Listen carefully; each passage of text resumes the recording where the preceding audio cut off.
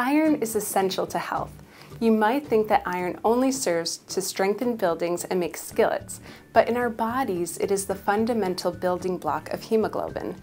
This is a molecule which allows our blood to carry all the oxygen that we need to survive.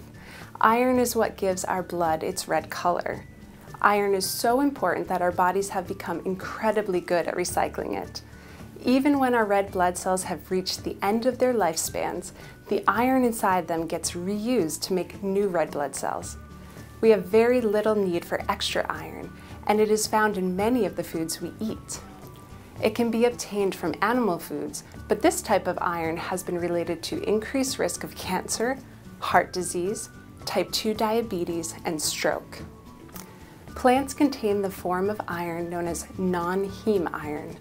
It is readily available in whole grains, beans, legumes, dark green vegetables, fruits, nuts, and seeds, and has not been associated with increased risk of chronic disease.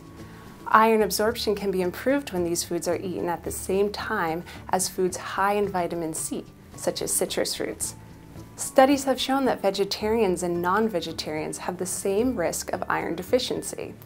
If you are concerned about iron deficiency, please speak with your doctor.